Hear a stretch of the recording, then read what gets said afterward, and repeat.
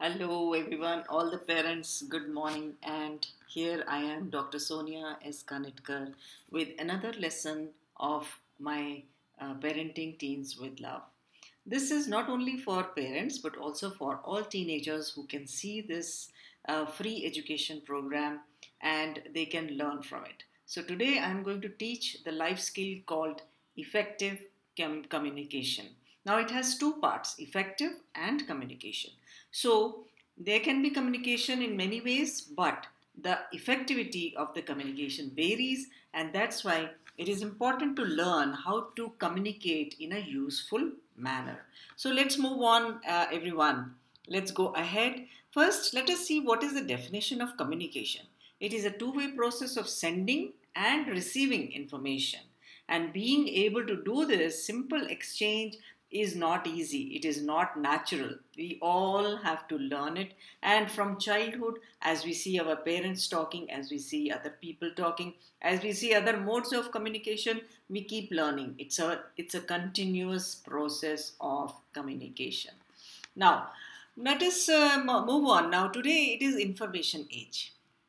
So we have to understand that communication in earlier days was only talking. We used to just talk on the phone, or we used to just talk when we were present face to face. And communication has changed drastically right now. It is not only sitting and talking, it is not only talking on the phone, it is various ways, social media.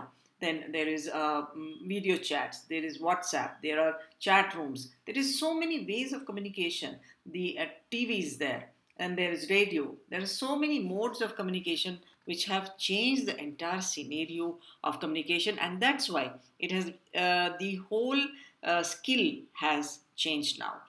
So, most important thing I just want to tell, because this is a short video and I want you to fully, learn it in a very small 5 to 10 minutes video.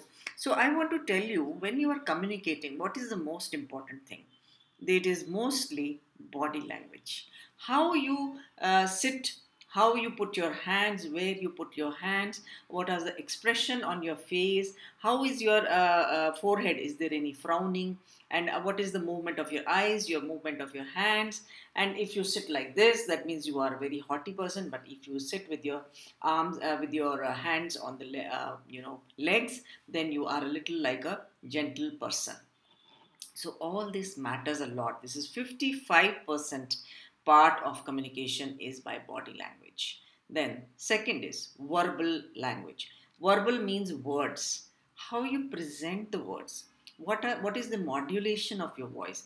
What is the tone of your voice? What words you are using, and how you are putting your emotions, how you are pausing while talking. All this matters. And then comes 7% of words. So that is only 7%. The words that you say, they are only 7% communicating. They only help you in communicating only 7% part. Rest is already communicated by your voice and by your body. So please do not give much importance to words. You can still be a good communicator even if you are not good at any one of the languages. So let's move on. Let us see how the scenario of communication has changed.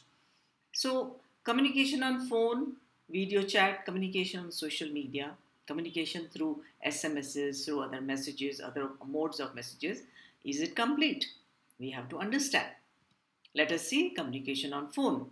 It is only by words, only 75% of words are actually understood. It is a well known fact that whatever words we speak, only 75% of those words are actually and clearly listened to by the other person. Many games have been played by whispering and all those things, and you all know this is true. You cannot see the body language in a phone. Lying and emotional changes, they cannot be detected when you are talking on the phone. Seriousness of the conversation cannot be gauged, whether that person is actually serious or that person is laughing and then telling you, oh, my condolences.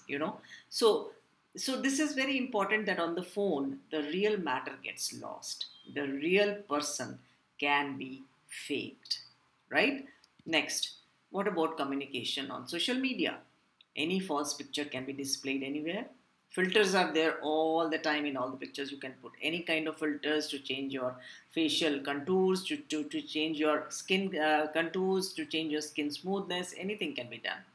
Editing of a real pic can also be done.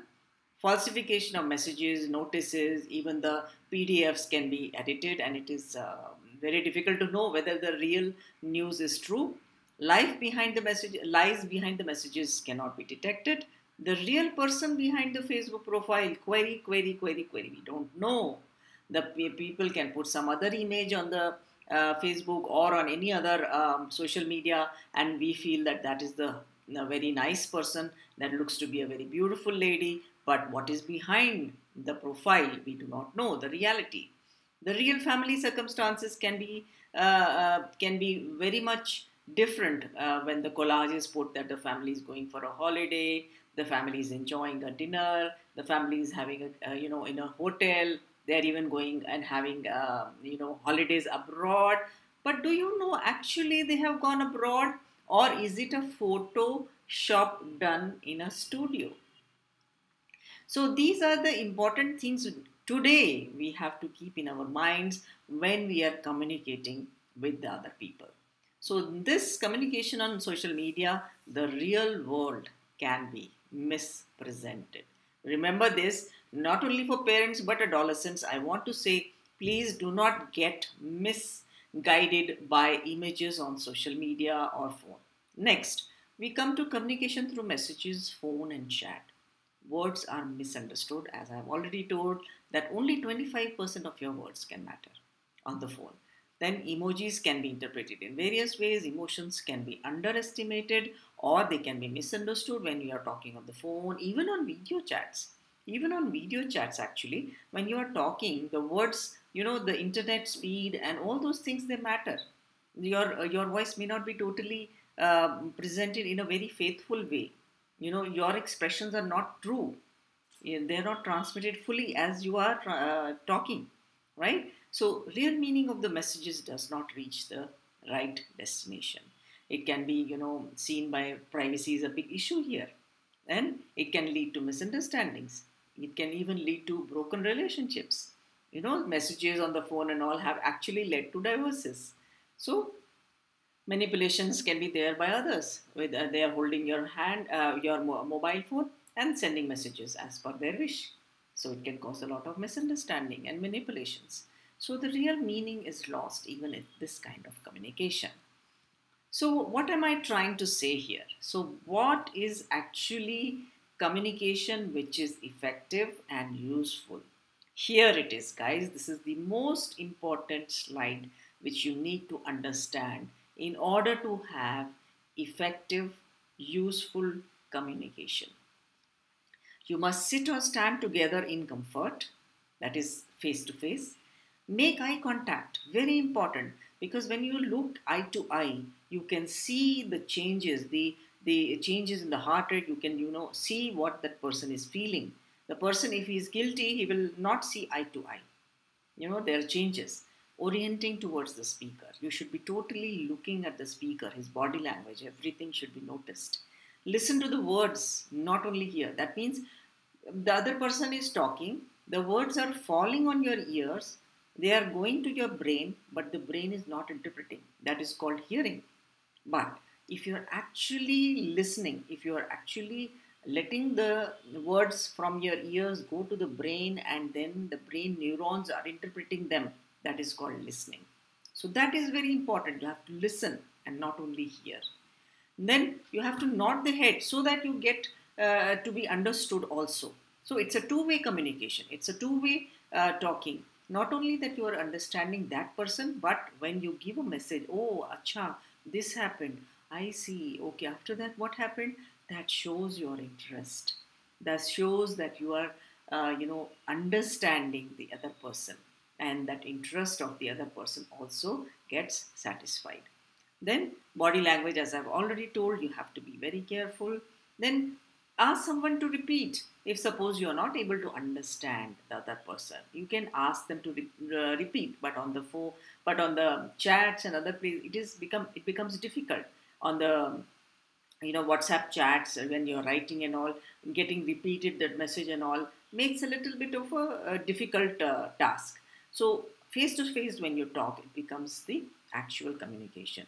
Remove all distractions like TV, mobile, music, etc. If you really want to communicate something serious or something which is important for your life as well as the other person's life, then the whole conversation should be done without any distraction, especially mobile. If suppose your mobile rings, don't pick it up. You can always call them back later, right? So prioritize this conversation to any other distraction, right? Be in the conversation mindfully and not with mindful. Please try to understand this sentence. So when I am busy in work, my mind is full of lot of questions, full of trouble, full of tension. That time I cannot have a proper communication with another person. That time I should not converse or communicate any important thing. At that time I should just concentrate on the work. But once you have finished the work, then switch off all your tensions of work, and then with the family you can communicate in a better way. You can talk to them with your mindfulness. That means your mind is totally with them. This brain is without any tensions, any troubles, any office things. That is what is called mindfulness. Lastly, but not the least, whenever you're talking to a new person, or even to your family members, or even to your children, or even to your adolescents, or anybody else, don't judge and keep your views open and accept change. Very, very important. So, this is how you learn to communicate. If you follow these things, then any communication which you do sitting face to face will be effective. As right now, I am sitting and talking to you on a video, it may not be that effective because I'm not face to face. You are able to see some body language, but not full body language. You're able to hear the words what I am saying, but you are maybe interpreting in a different way. So you have to concentrate and listen, not hear. This is very important. So, why do we need to communicate? Of course, we know that we are social animals. We need to convey our needs. From childhood itself, we start communicating to the mother, I am hungry. And the child will show like this, I am hungry, like that. You see, communication starts from day one. And when the newborn is there and the newborn feels hungry, it cries. That's the only way to communicate to the mother that I am hungry. You see, we need to show our feelings. We need to cry. A child cries, a teenager cries. Anybody, if they have some sad thing, they will cry. If you are happy, you smile. So we need to understand other humans by communication. If there is a problem with somebody, we need to understand their problems. Also, if a problem is there with me, I need to show to others. I need to get that understanding. We need to know about the rest of the world. That is the news. COVID, it is affecting everybody. We have to know, we have to communicate to the whole world. We need relationships with other humans, very important for our survival.